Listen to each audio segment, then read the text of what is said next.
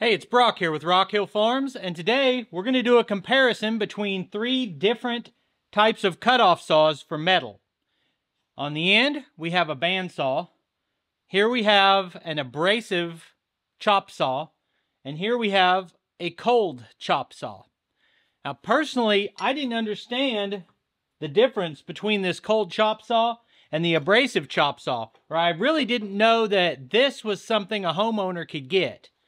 And so I've been doing my research, and I found that there are very specific reasons to use this saw or this one. So first thing I want to do is make some cuts with each of these three tools, and then we'll go into the differences between them and why you might need one of these for doing projects like what I have planned. First tool is this portable bandsaw. It's really nice that it comes off the base, so you can take it to jobs that you can't bring to your workbench, whereas these tools have to be used with their base. But I don't think this is going to cut nearly as fast as our cold saw, but we're going to find out.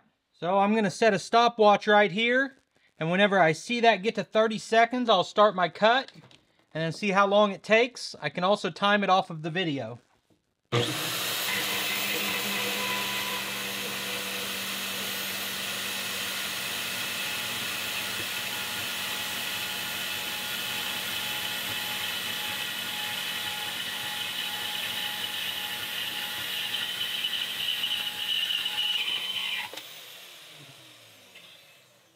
So that took 18 seconds for one cut, and it is what you would call a cold cut.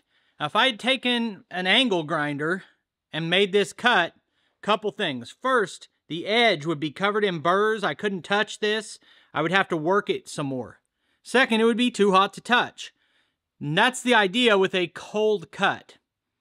And this took 18 seconds. Now we're going to cut the same material with the abrasive saw, and then with the cold cut saw. This saw is made by Vevor. I will have a link in the description of the video if you want one of these saws. The next saw is the abrasive chop saw, which is the only kind of chop saw I was aware of. And it is made by Milwaukee. I'll actually put a link in the description to all three saws because they all have their purpose. You guys know I've been talking for the last year about building my second bridge, and I've got most of my materials, and I got a quote to have someone build that bridge for me. Just basic metal work, cutting, welding, drilling, and I got that quote and I said, I can't pay that. I'm going to do it myself. And luckily I've got the ability to get some of these tools to work with, and I'm going to try to save a bunch of money. That mag drill was awesome for bolting the receiver onto my box blade, and last night I used the plasma cutter to modify an adapter so that I can use different attachments on my mini skid steer. So these metalworking tools are immediately after getting them are solving problems for me, which is awesome. So now we'll do this cut, same piece of metal, same cut. We'll time it, talk about the advantages to this saw.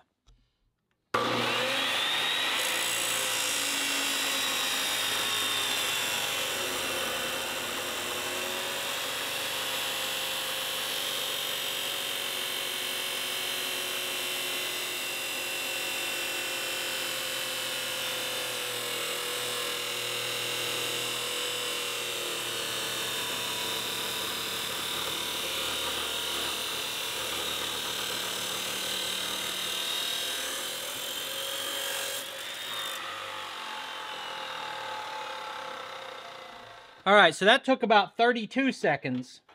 Now you think 18 seconds, 32 seconds, what's the big deal? Well, if you're only cutting one piece, it doesn't matter. What if I needed to cut 100 of these? Then you're doubling the time. Downsides, you see the smoke coming off that? That's hazardous to your health. This is probably cancer causing. I should be wearing a mask and a respirator. Now, I was only making the one cut, but that's the reality. Second downside, it's too hot to touch. Third downside, see how ugly the cut is? I don't know if it's going to focus on my face instead of focusing on the workpiece. But all that jagged metal makes it more dangerous. You have to take extra time to clean up these edges on a bench grinder or with a flap disc or whatever you're using. But there is a clear advantage to this saw. This, the bandsaw and the cold cut saw, will struggle with a more hardened material, and you're going to tear up expensive cold saw blades trying to cut hardened material, whereas this can handle it a little better. So, when you look at our third saw, it looks like it has a wood cutting circular saw blade on it. That's the shape of the teeth. Let me show you up close. So, even though the tooth has a similar shape, you cannot put a blade like this onto a regular miter saw or onto this saw. So this is carbide tungsten tipped blades, CTC blades, and they are designed to cut at a slower RPM. There is an even slower cold cut saw design that might run at like 50 RPMs, and that's like a milling machine almost. This runs at 1200 RPM.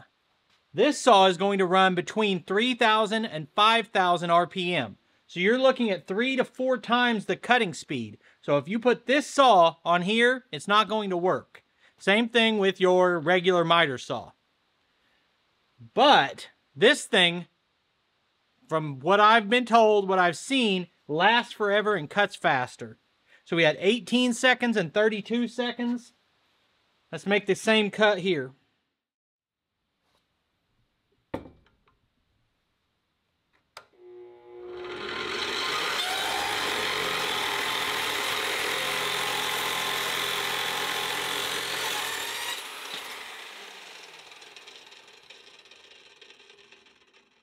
So the cold saw cut this in 8 seconds.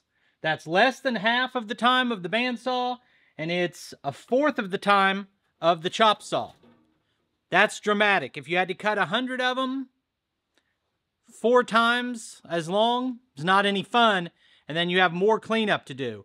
Another thing that makes this saw better to me than this one is you saw the sparks flying off this. This is more of a fire hazard. I was starting to say that's got a nasty burr on it, but that's the other side. This is the side I'd cut with the chop saw, and this is the side I just cut with the cold saw. So not only can I handle this, but I don't have to do all that cleanup and deburring. This, you're not as likely, you still wear safety glasses either way, but you're not as likely to have something fly up and hit you off of this, and you're not as likely to start a fire with this. So something else to keep in mind.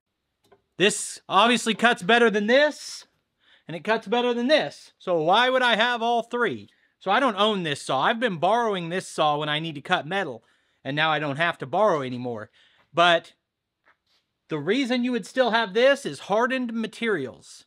If you have something that's really, really hard, this is going to tear up a more expensive blade. This is for portability in my mind. So all three saws have their place, but man, if you do any kind of fabricating, I would get one of these cold saws. It's not expensive. This saw was just over $200, I think, and I've got a discount code for it that you can save some money if you want one. I appreciate you taking time to watch the video. I'll put links on the screen to a couple more of our videos, and I'll see you next time.